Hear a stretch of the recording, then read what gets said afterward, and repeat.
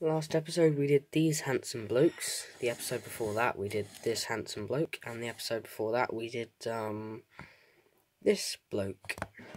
But in today's episode we're going to be doing one of the more experienced firefighters.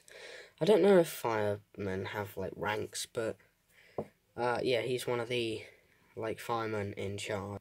So again, same pens as usual: dark brown, medium brown and light brown, dark red, skin tone, grey, very dark grey, gold, and obviously a very nice outline pen.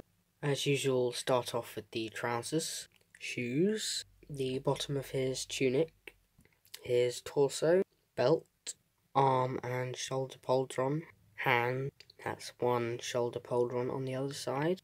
Now his stance is that he's pointing towards the fire, so he's instructing the men to put it out, or who should take which pose where.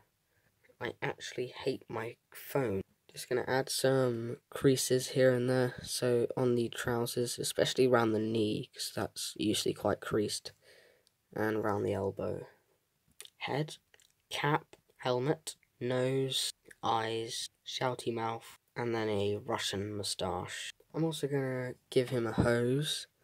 I think either he's gonna use it himself or he's handing it out to someone. Then the flaps down the side of his head: light brown, dark brown, very dark brown, dark grey, gold, ordinary grey, skin tone, and then of course dark red for the hose and for the Russian star. Looks more like a bullet wound, but it's supposed to be a Russian star. I'm gonna add some water droplet effects, but so this has already been on, so there's gonna be some water down the side of the hose, and it's just leaking onto the floor.